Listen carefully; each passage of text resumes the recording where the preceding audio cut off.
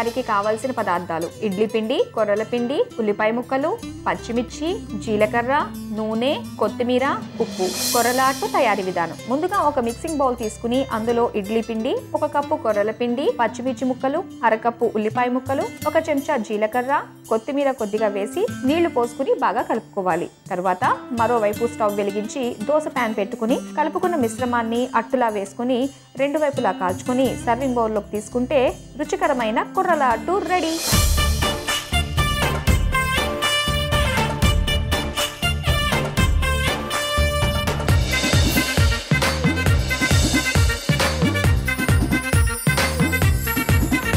Okay అండి, చూశారుగా మా వీడియో.